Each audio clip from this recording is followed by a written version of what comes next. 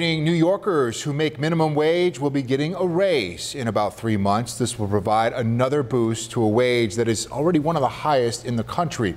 Right now, the minimum wage in New York State is $12.50 an hour. It will go up to an estimated $13.20 at the end of the year. The minimum wage will be $15 per hour in New York City, Long Island, and Westchester County.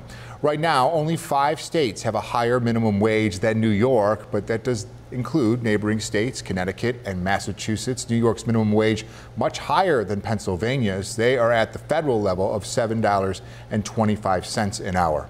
Tonight, Natalie Fahmy looks at the role New York's rising wage is having on a fickle job market.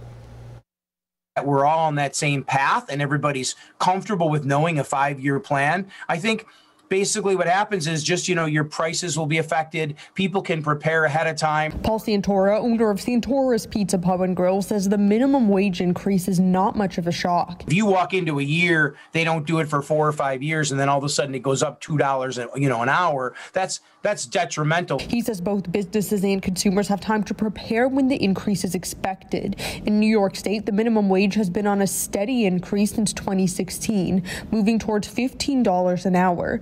But the pandemic changes things. The way staffing has been and the way the labor shortage has been and people coming back to work, the minimum wage almost seems irrelevant at this point in time. Even with the minimum wage increase coming at the end of the year, many businesses here in Western New York are already paying above that. So some say it won't affect them. I don't think there's anybody hiring for less than $15 an hour in any situation. Santora says labor shortages have caused businesses to increase their wages even before the state required it. We're trying to do the best we can, not only get the best employees, but to try to pay them and figure out ways to, to offset those additional finances that we're stuck with. He says the pandemic has had a bigger negative effect on businesses than the wage increase. Just based upon the fact of the cost just to try to get an employee in the door. Consumers can also expect to see prices increase. He says at his restaurant, customers should expect a 10 to 25% hike in prices due to both increased labor costs and supply chain shortages. You're going to see prices like that go up,